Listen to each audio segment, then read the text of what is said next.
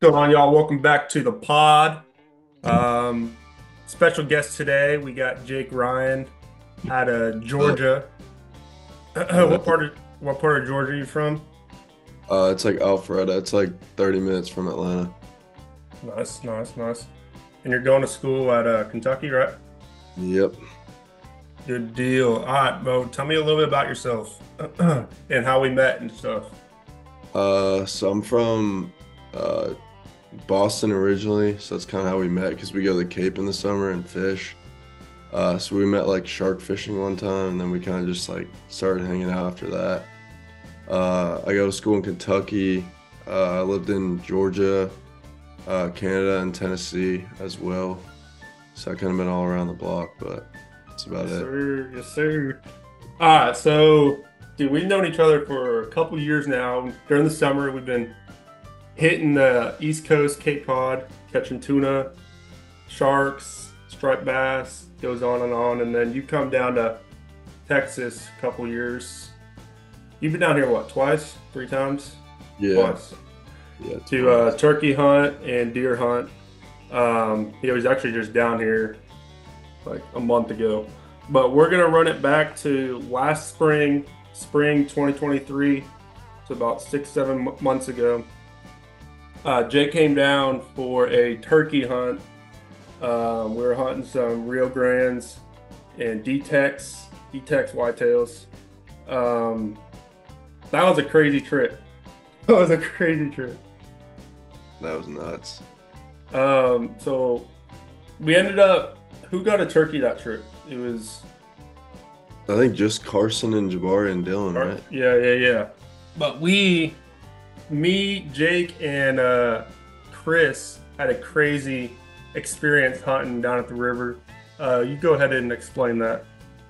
Yeah, that was crazy. We were down there. We heard some gobblers in the morning when we were calling, and then we ran up by the feeder, and there was a bunch of hogs, and we kind of snuck in on them, and then I had the shotgun, and they came running at us, and I hit him twice, once in the head and like once in the body, and he ate two 12 gauge shots like nothing, and he just kept charging us. We were out of ammo. It was bad, but we got the other gun, and then we got him. Got him down. Hey, let's just roll that clip real fast for y'all to at least see the stock and whatnot.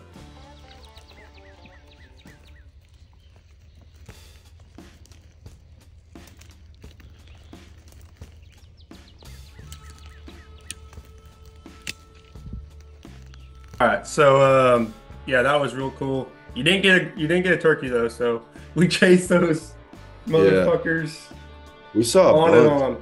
a We bunch of did. turkeys, but dude, they're tough. They're smart, but I know they're at they're least the big boys birds. got one.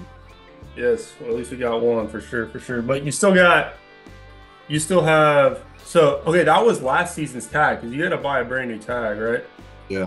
Okay, so So then I've found out though, because I guess it like came with the hunting license or something. I don't know. They right. like just like mailed me my tags to my house, and I have them. So I have to come down and run it back.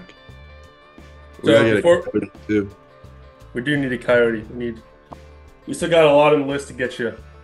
Oh yeah. Um, so let's transfer over to summertime, Cape Cod. Um, tell the folks a little bit about your profession, addiction with saltwater fishing and whatnot. I don't know. Hunting's fun, but I feel like fishing's just different. Like I just the fun I have fishing is just it's like so much different than hunting. Um, but yeah, I've been fishing ever since I was a kid. My uncle kind of showed me how to fish like a long time ago. My dad used to fish a lot for stripers and stuff, but my uncle kind of introduced me to tuna fishing when I was really young. Reed's probably seen the picture a few times, but I have a picture of me one night I was like 6 or 7 with a tuna and a mahi. And so ever since then, I've just been kind of wanting to get back out there. This summer we had a great season. We caught a bunch of giant stripers to start off before Reed was even up there, and then we went to the canyons a little, and then did some tuna trips. I had a really good mahi trip at the end the summer with some of my buddies from the tackle shop, so that was fun. But that was a wild trip. Yeah, So I came up there, I guess, midsummer, part of, I guess, is right at the beginning of July. And you caught a big striper before I got there, right? And then you caught one on my boat. Yeah, we Uh, were catching them like pretty good. I mean, I was going out there and catching like we did a little bit of commercial fishing with one of the other guys I know up there, and we were catching like a bunch of 35 plus inchers, and we ended up catching a few giants, but I did catch that big one on your boat. That was a good time with that top top. water, top That water. was like, Yes. we probably caught 100 fish that day in like an hour and a half, 2 hours. Yes. It's crazy. I don't think we have a video of that, but I'd share that. Yeah, Um, that was crazy. Um, I think we did we do it? We did a bass fishing tournament, or was that the year before? that was the year before. That was Okay. good. I wiped you up on that freshwater bass.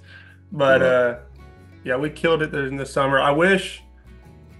I don't know, I wish like there would be more tuna there. Like you wouldn't have to wait till like late August, September, October, November. yeah, Um, I don't know. I think like at least my parents are going to be going up a little later so they can stay like late August. yeah, Because I was just talking to Derek and um, they said like those guys went out like December 2nd when the season opened up, and there was like 60 boats, yeah. like northeast corner of Stellwagen. They were all like out of the 60 boats, 50 boats caught tuna over like 100 inches.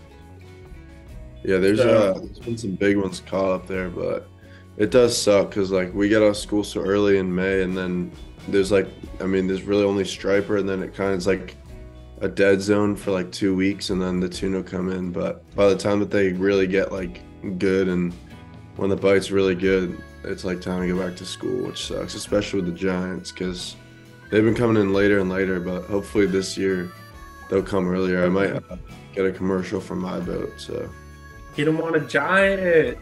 Let's can run it out go. there. Yeah, dude. That'd be cool. Um, Overall, out of 10, what would you rate the season? Just overall with multiple species Uh, for you I personally. think probably like an 8 out of 10. I didn't get to tuna fish as much. I mean, I don't know how many trips I did, a lot, but like this summer I'm really trying to like lock in and do a lot of trips, but hopefully I can get an internship and then be done with that by tuna season, then just go out whenever the weather's good. But that Cape Cod wind's tough because it's always windy.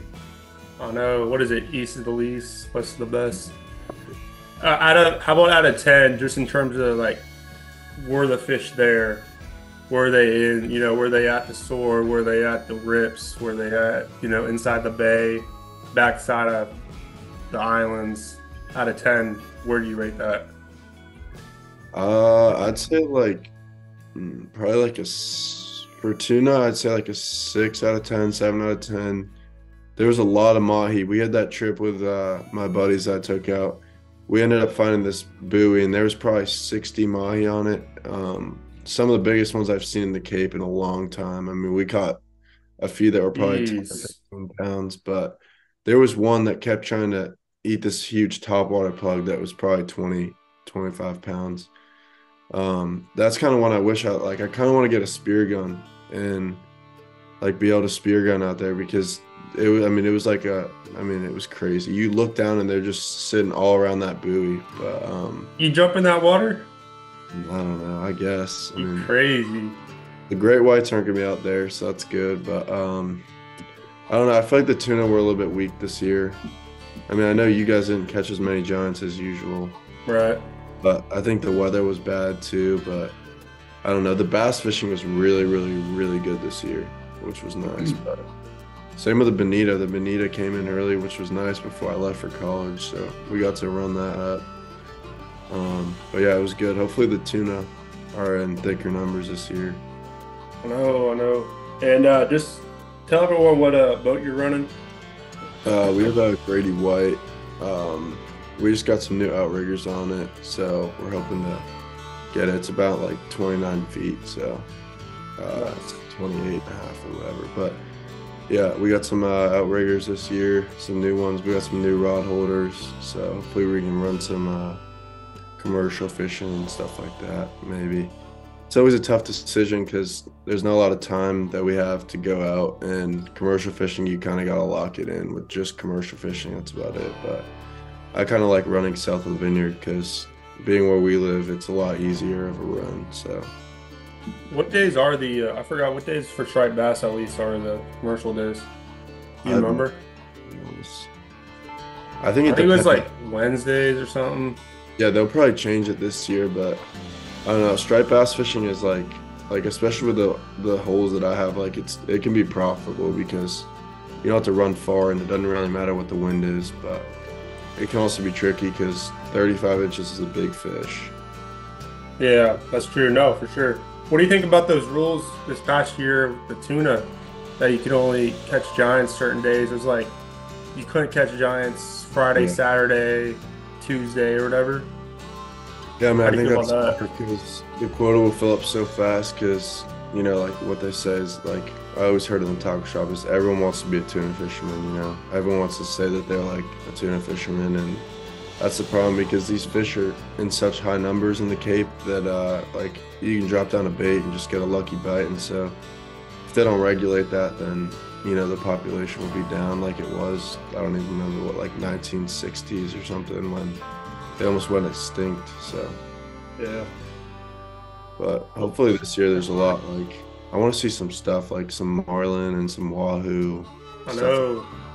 I know. Well, you've been targeting the swordfish and you've been hitting some white marlins, right? Yeah, we caught a few summers ago. I'd fished some tournaments and stuff with some other guys that are really good at fishing, know what they're doing. Catch some swordfish. I still haven't caught a wahoo up there yet, but maybe this summer we'll lock one in. Did you Caught see the some. picture of the one Carson and my dad caught a couple years back? Yeah, we had when I was out in the canyons with Carson and your dad, we had that wahoo bite. Yeah, Carson dude. on the What bow, and happened? we woke up to the reel just screaming. We couldn't clear the lines. It just started airing out. It was crazy, and then just came off. Big wahoo too, probably 50, 60 pounder. Jeez, Yeah, that's crazy. yeah. Yeah, I'm excited. It seemed like when we went though, it was kind of dead though. I mean, there was some marlin caught and stuff, but it wasn't as hot as it had been. I don't know. It's just those tournaments really make it on and off because how many people fish them, and if you have 70 boats going out to fish the canyons for 3 days, it's going to be off after that, or 2 days. Yeah, yeah. Those tournaments can mess up some of the fishing. Yeah. Um, Got to run back shark fishing too. That was crazy this summer. I know. All right, you gotta tell them about the stingray real fast. Oh yeah, we had Reed wanted to go to some other beaches. He didn't trust my word, even though I live like kind of in the area that we always shark fish. It's further away from them, so like we kind of rotated out because like I'll drive up to their house and hang out, and then they'll drive down and shark fish. It's about the same drive. So there are these beaches I know people have been catching them on. We always catch them on these same beaches, and I wanted to run those back, and Reed wanted to go to somewhere else, and we went to this other spot, and it was so windy. I tried kayaking the baits out. It was like the waves were coming over the kayak. It was a mess, but he ended up coming back to where I live, to the beaches I wanted to fish. And yeah, we put our baits out in probably like 30, 45 minutes. We had a take, and then like 20 minutes after that, we hooked up to this huge stingray. I mean, we fought it for probably 2 hours. Yeah, 2 hours. You guys didn't leave till like 2, so you probably got back at like 3. I more watched than fought, but I didn't even touch the rod, I don't think. Yeah. But yeah, that was crazy. We had the wind, it was dark, and just made a crazy, crazy fight. That was cool. One of those kids that came from the bait shop, did you hear about that? He caught that, he was with the kid that caught that tarpon. Yeah. Oh, so he was one of them? He was one of the kids? He was like with him earlier, I guess, and or something, but Harping off Cape Cod. yeah, that's crazy. I mean, those fish swim in schools too, so I guarantee you there was more of them, but it just shows you never know what you're gonna catch. Right. But well, that's when all that warm water comes in, you know. Right. Yeah, it We starts got getting. we gotta You get got- back to tagging the sharks this summer, dude, because I got that kit from Noah. Oh, did you? Yeah, and they sent it to me, and we gotta get better about that, dude. I gotta use those tags up. But I caught that tagged brown this summer. I caught a brown shark this summer that was tagged already. It was cool. So what's the process of tagging? I think you like send them pictures showing that you catch them, and then you can like apply for it, and like they like grant it or whatever, and then they send you like a little metal spike thing, and you like put it in their skin, and the tag's like attached to it. So once it goes in, the tag sticks in, which is cool. And then they can Hmm. then you like send them a form, and they like know when it was tagged and like the gender and like all that stuff. Right. So it's a That's good cool. process. I mean, it No, helps yeah, for sure. that's cool. All right, We let's gotta take a, we gotta take a trip this summer. We should try to just shark fish, like go mako fishing or something on my boat. dude, I know. I want to catch a thresher. I want to catch a mako, stuff like that. The good thing is Keep where I live is like it's right near all that water, that warm the water. warm So water. yeah, it's probably like an hour ride. Yeah, Not that'd be be bad cool. at all. I mean, you did that on your boat that one night. Did you? I don't. Oh, you got Yeah, stripped. Didn't you get like stripped twice or something? yeah. Yeah, we took Yeah. 30s out, and we put balloons out with whole bluefish in like 200, 300 feet of water, and just giant sharks. We don't even know what they were. We couldn't even get them to the boat. Big But shark guy. we You need to need bring a like we gotta bring like our 80s out or something. Get dude. 'em. You need to get a boomstick. I know. You know, and Yeah. get next to the boat. Oh Because yeah. what the heck are you gonna do if you're trying to keep a? Because can't you eat thresher? Yeah, Thresher and Mako. Yeah. Apparently Mako's really good. I don't know. Yeah. I couldn't believe that summer. This summer we saw that swordfish on the top. That was really cool. I've never seen that. Yeah.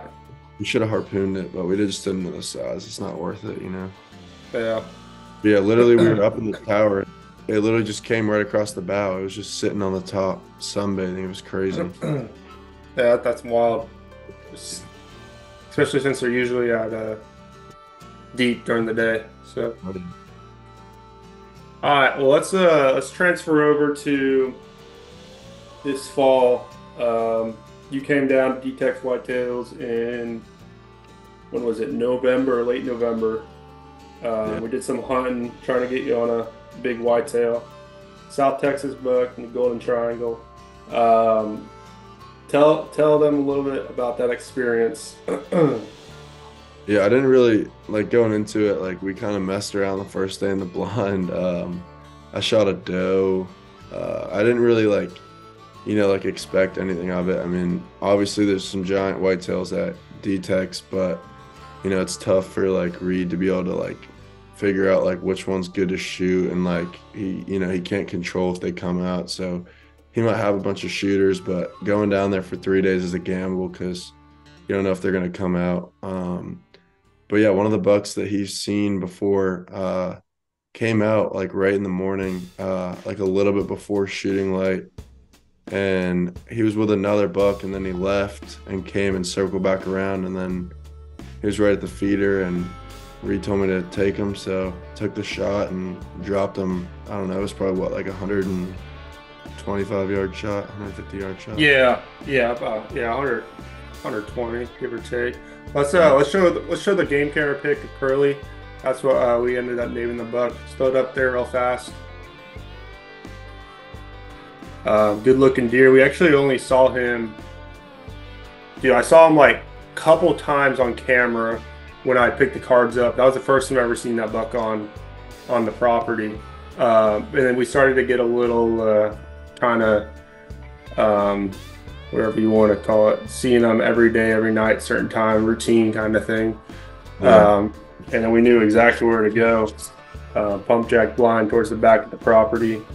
And he came out. Tell him about how he came out. He came like to the blind and whatnot and turned around. Yeah, he like ran right up on the blind, and we didn't really have a shot, and then he just kind of turned around and then wandered around, and I thought he was gone, and then next thing you know, he came out like way behind the feeder and came up, and then I was a little nervous, and there was deer everywhere, so we couldn't shoot, and then finally he just came out alone after he scared a bunch of deer off, and then that was it. But it's a cool deer. He's super wide. He's got that.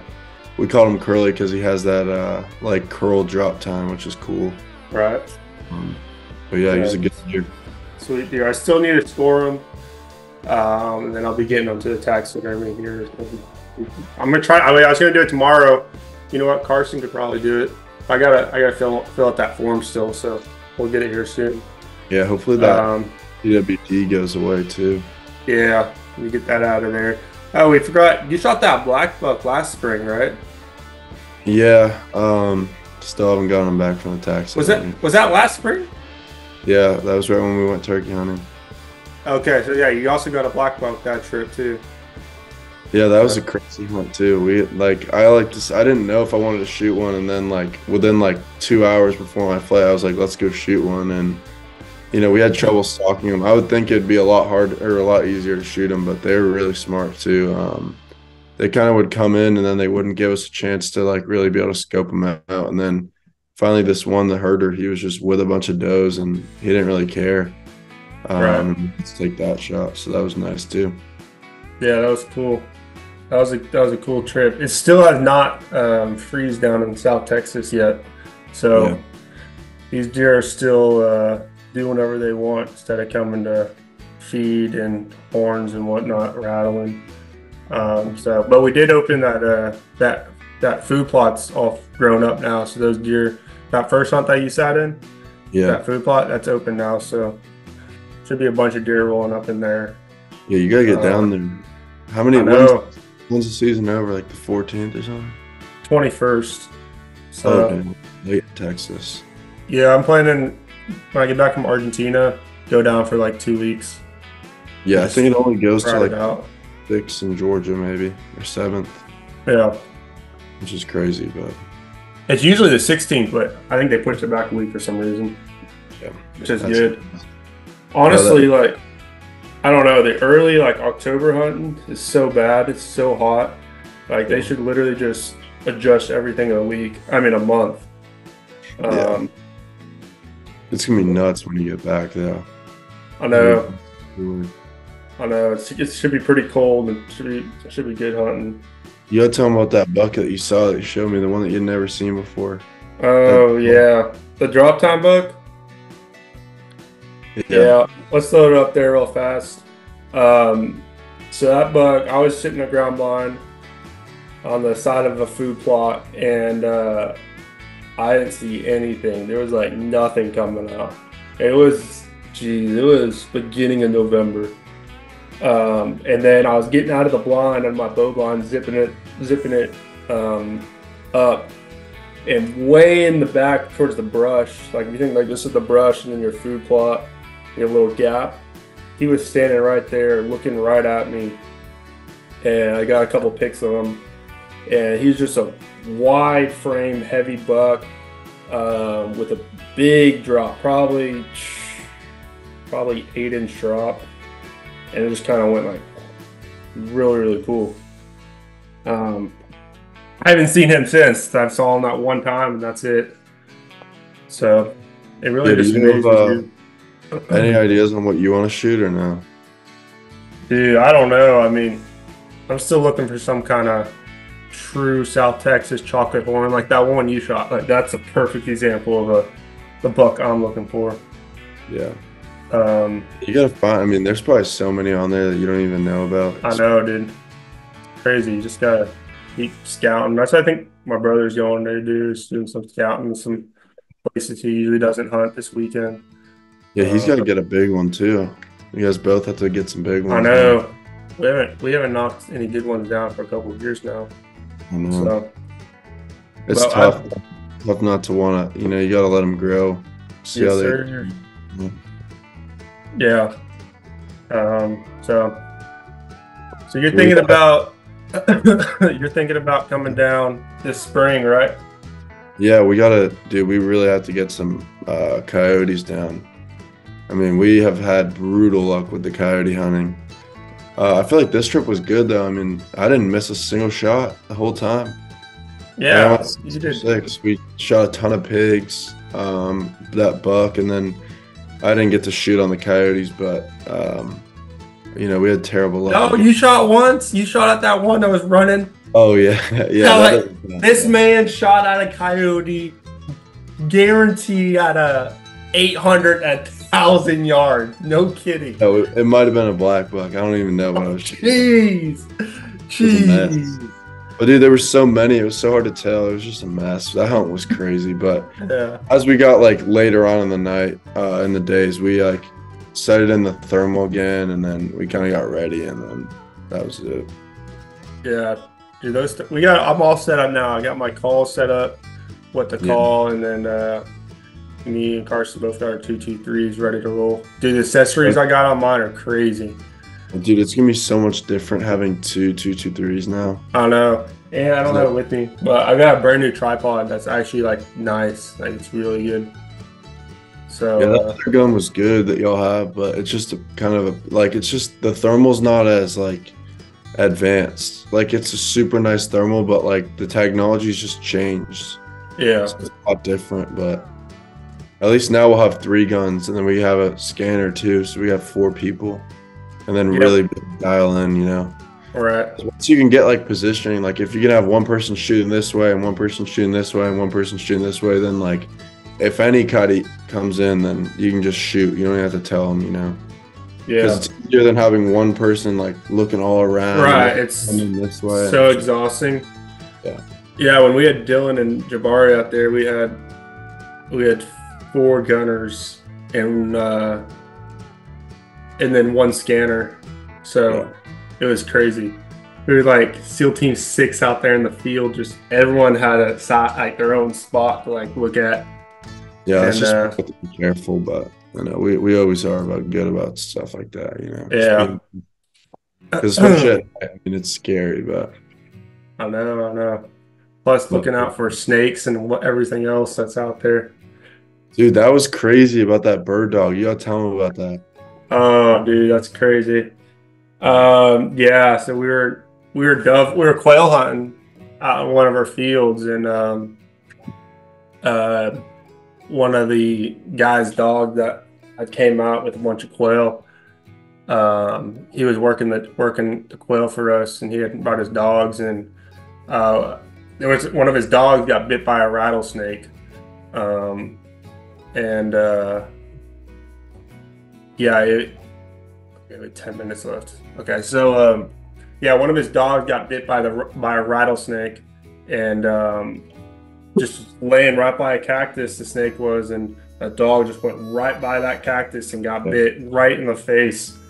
And that dog ended up dying, like, I think it was the next day. Which is even crazy it even survived that long. But apparently that dog got bit already once. Yeah, that's what the guy was saying. He said it's been bit before, and I guess this time it was just, I don't know, it must have been more venom, or I don't know, Right. it was effective or something. Yeah. All right, so I got 10 minutes left for some reason. I got to upgrade if I want more time. But so let's go ahead and talk about. So this coming spring, you're hoping to come down for a turkey, get your revenge tour, big revenge tour. Which you already had tags. You already have, I think, was it 2 turkey tags? 3 turkey tags, something like that. It's 3 or 4 maybe. Yeah. Yeah, so you already got your turkey tags. Just gotta come back down here and get you on one. You can use that sick goose call that you got I know. and go to work with that. And then Gotta get some coyotes, pigs, turkey. coyotes, pigs, shoot, maybe even an axis. Yeah, we Load need that to wall do out. that. Yes. What to do that, and I'll film you or something shooting one. Try to kill a big one. I know. Would you say And that then- half of them are winter velvet and half of them are summer? It's about 75% are summer, so they're ready to hunt like spring, summer. Yeah. So So they'll be like velvet when? they'll be full velvet, like perfect, like April, stuff like that. Oh, They- really? Yeah. Yeah, before they hard horn in the summer. Yeah. So that'd be That'd fun. be And then, perfect. Get one of those on the mat on the wall. dude, I know. This would be crazy. I haven't mounted something in a long time. So Yeah. We gotta Carson try to actually- get a that too or something. Yeah, dude, bobcat. Carson actually got a bobcat the other day. I saw, would they kill a coyote, a bobcat, a bunch of Yeah, hogs? bunch of hogs. That's But crazy. he actually that rattlesnake that bit that dog. Yeah, it was that one. I think he got it tan. He's getting it. Oh, he did? Yeah, probably doing Yeah, like a wall tan or cool. something. That was a big rattlesnake. You'll have to Dude, it throw it back. was. That's Yeah, I probably, think I have a photo of that. Yeah. yeah, I'll send you the picture, but I mean, it's probably a rattlesnake. Yeah, that was crazy. Yeah, it was nuts. um, and then we'll have summer again this coming summer. I know we got to lock in for this season. Run it back. Got a brand new boat coming. Be able to get to the canyons in about 2 hours. Yeah. So Dude, you got that'll to be come up crazy. earlier too. You came up so late this summer, I swear. It was like the I think, 20th. dude, I think what I'm gonna do, I think I'm gonna come up early, like beginning of June. Yeah, come up. I'll Striped take you. bass fish. Yeah, we can just commercial fish on my boat. I know. Well, I might. That's what I'm thinking. I might go up early, striped bass fish for like a week just Yeah, straight, we can whatever, too. and then I'll leave and I'll come back.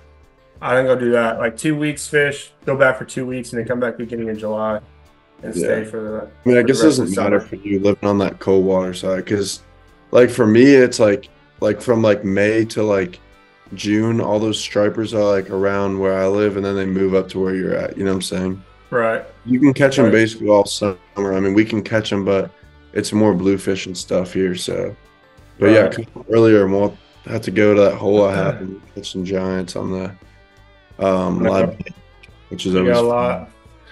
a lot of fish to catch. A lot of fish to Oh catch. yeah, It'll be fun. go hit some turkeys, and then soon enough, it'll be ready for deer season again. Wrapping All back over again. around. I know. I We'll have know. to with the group. Ugh. Run it back. I'm trying to. Jabari's trying to get me up to Oklahoma. To do I what? might coyote hunt. Where at? Um, I think his place in like Arnett. I might do that in January. Where's that at? It's West Oklahoma. Yeah, I wonder how far that is from me. Probably not that far, Um, honestly. It's yeah, I mean, probably like 6 hours. I know. You just need to graduate already, so you're not Right. on a strict schedule. Always be on the move. Yes, you need to be mobile. Be Dude, I mobile. wish I could come down right now or something, but we got Christmas and all that, and you're going to Argentina, but Yeah. we'll have to wait. It sucks. It like plateaus out like the season. Like there's nothing coming up, you know. You have to wait for turkey, but Right. Unless you're trying to hit some exotics. But I mean, then again, like February is like when coyotes are breeding. So like that's a really good time. Like you're like yeah, trying to get some coyote hunts to start hitting some those calls. Less, less rabbit stuff and more dog stuff. yeah, Um, all right, we got about 4 minutes left. You have anything else you want to say before we wrap this thing up? real. I think we're all set. Yeah, I think we're definitely do a part two video or get you Oh back on yeah, here for sure. sure. That was cool. So, all right. Well, y'all heard it first from Jake Ryan himself out of Georgia. Appreciate you coming on, bro. Yeah, no problem. All right. Peace. We'll see you later.